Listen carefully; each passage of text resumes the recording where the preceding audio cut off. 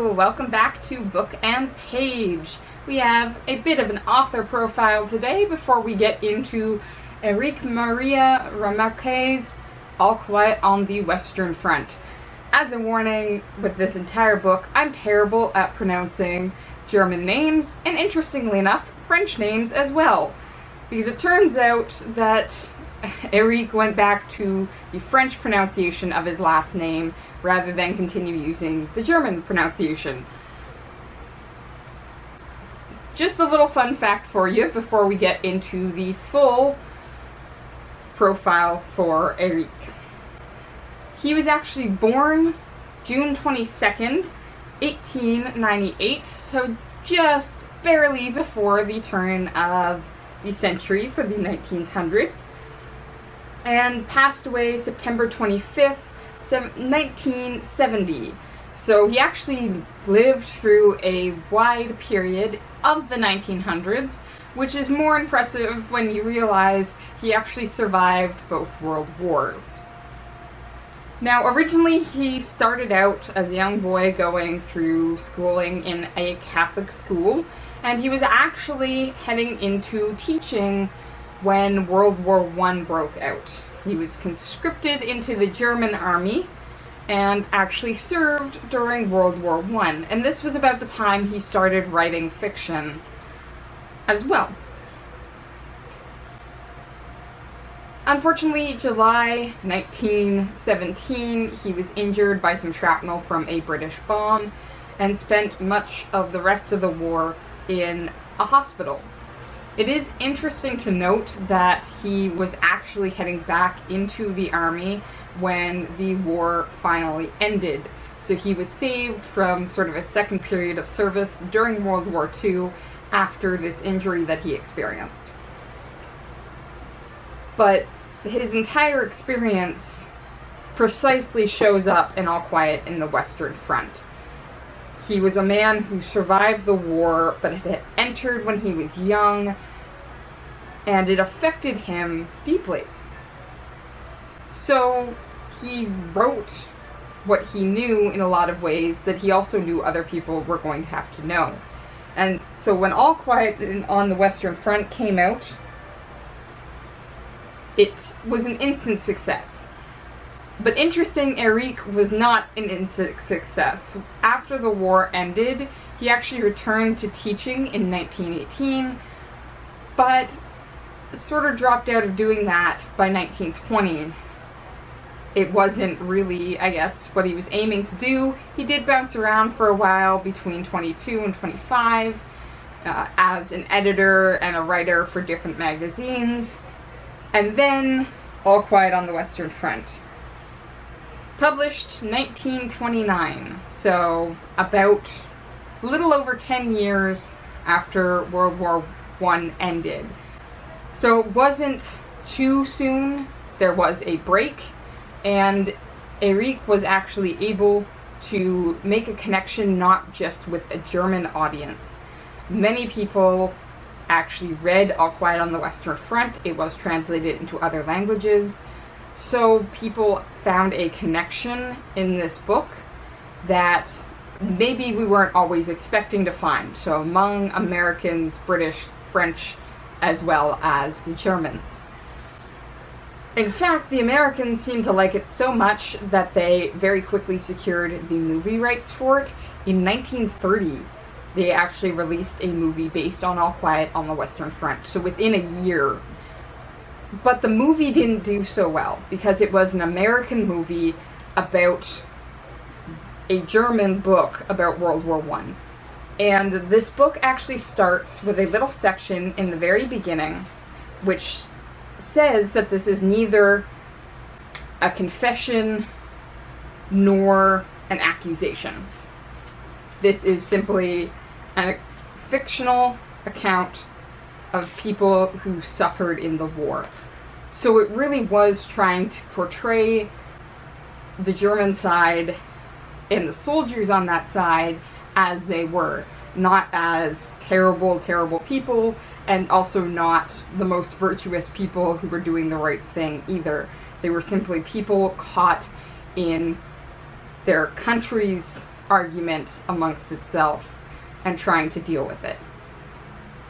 But apparently, I haven't seen the film, apparently though, the film as an American film did not come off the way the book does, and it actually apparently portrayed the German army in a really poor light.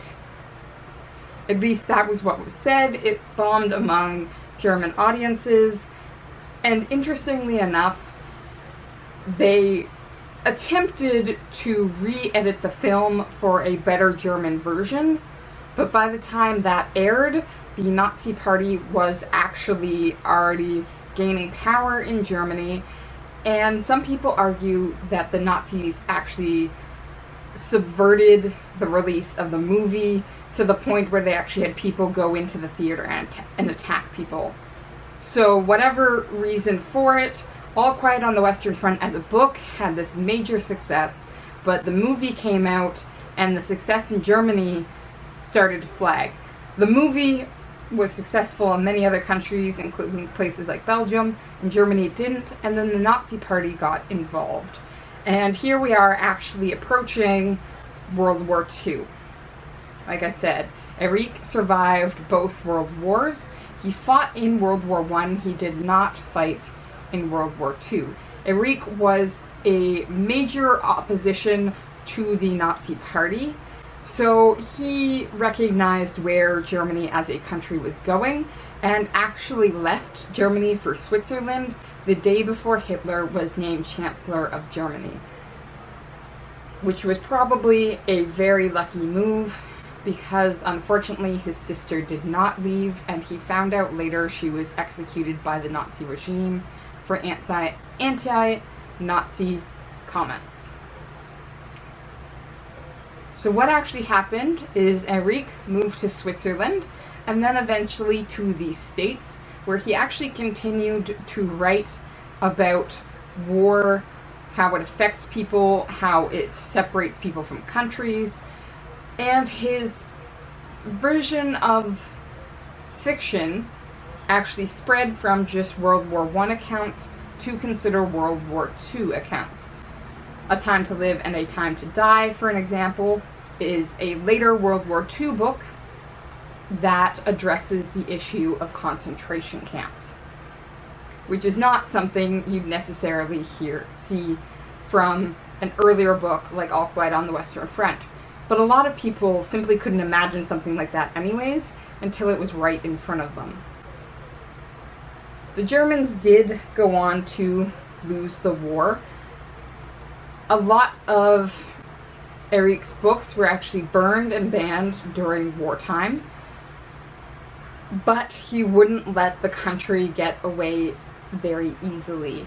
Following the loss of World War II, Erich was actually a big proponent of forcing the German people to recognize the crimes and sins of the Nazi regime, which is why he kept insisting on publishing and trying to publish still in Germany, despite the years where his books were books non grata, as it were.